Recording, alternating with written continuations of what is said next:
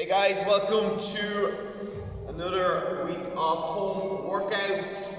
Okay, so let's get straight into our warm-up for today. Some hopefully good news coming our way. Vaccines getting out there, and there's talk of non-essential retail being open in May, so fingers crossed that will include us.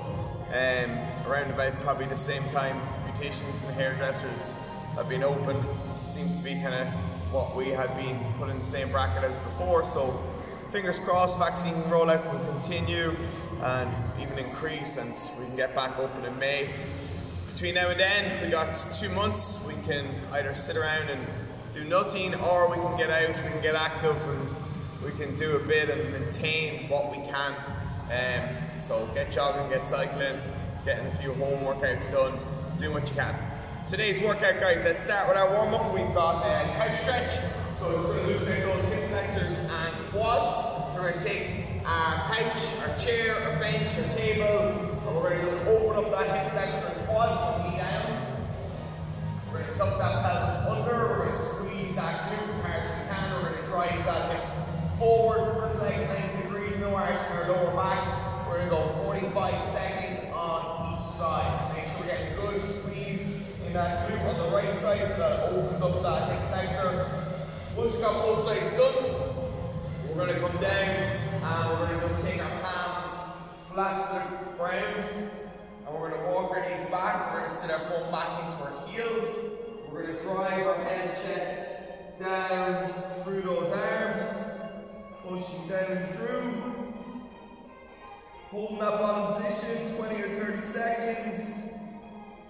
If you want, you can come up and then sit back into it and try and go a little bit further in your next breath. So open up that T-spine and shoulders. Preparing them to come overhead. We've got some dumbbell snatches today. Then we're just going to do some light, controlled body weight lunges to warm up those legs. Okay, so whatever version of a lunge that you're planning to do in the Metcon, for most people I advise that be a reverse lunge. We're going to go 4 on our right side and then 4 on our left side. Okay, once that's done, guys, let's get after 3 rounds. Straightforward Metcon today, guys. We're going to put 12 minutes on the clock. We're going to do a ladder, 2 movements, work as high up that ladder as we can. Okay, so our 2 movements are alternating dumbbell snatch. We're going to start with 2 reps, that's 1 rep each arm. We're then going to go on to our second movement, which is going to be our lunge. Okay, so 1 lunge each leg. If you want to go RX plus on this today, you're going to use your dumbbell on the lunges as well as the snatch. Okay, so 2 reps. If you want to go RX plus, you're going to take it into your chest. And then you're going to go your 2 lunges, and then back down. Second round is going to be 4 snatches, 2 each arm.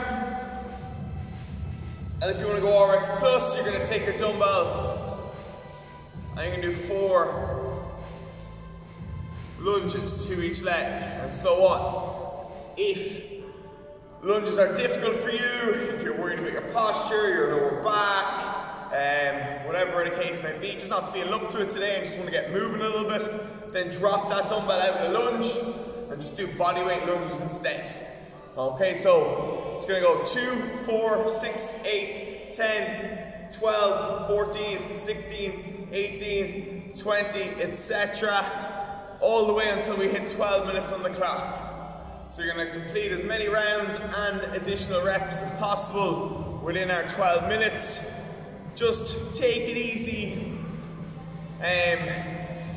Try not to rush it at the start. At the start, you'll fly through the rounds and you'll be like, oh my god, I'm going to get so high up this ladder. And then as you get higher up those reps, you're going to slow down drastically. So just bear that in mind.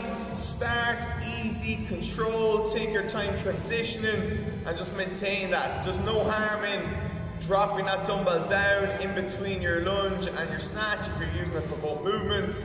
As you get into the higher rep range rounds, say like 12, 14, 16, 18, 20, there's no harm in breaking up the reps. So you might do Round of 16, you might do 8 snatches in a row, drop the dumbbell down, take 5 deep breaths, pick it up, do 8 snatches in a row, drop down, take 5 deep breaths and move on to your lunges. So break it up, make sure your technique's on point, make sure you're hitting the standards, your knees touching the ground on the lunges, your dumbbell is touching the ground on the floor, and you're getting full lock overhead and you're alternating your arms each time.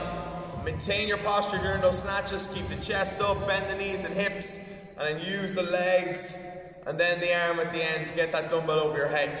Okay guys, so challenging workout, because there's something in your hands for most of it. Legs are working in both movements, arms are working in the snatches. So just pace that one, see how high up the ladder you get. Good little workout, 12 minutes done and dusted. Hope to see you on Zoom, guys. Any questions, any alternatives? You could also use a ground overhead with a plate if you didn't have a dumbbell and maybe double the reps. Plenty of options available, guys. All you really need is a dumbbell there today, or a plate or a kettlebell to get this one done. Hopefully we will see you guys soon.